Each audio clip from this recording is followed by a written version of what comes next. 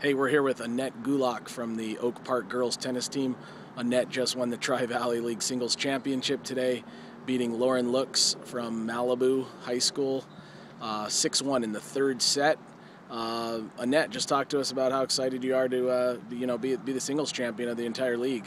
It's exciting. I haven't lost a match this season, and I'm undefeated, and I'm a freshman, so it's pretty exciting.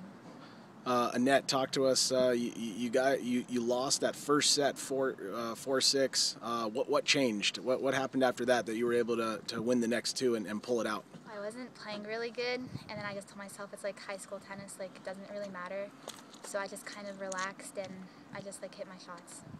What was working well in those last two sets for you on the court there? Serving, ground strokes? I was serving well and I was taking balls early, yeah.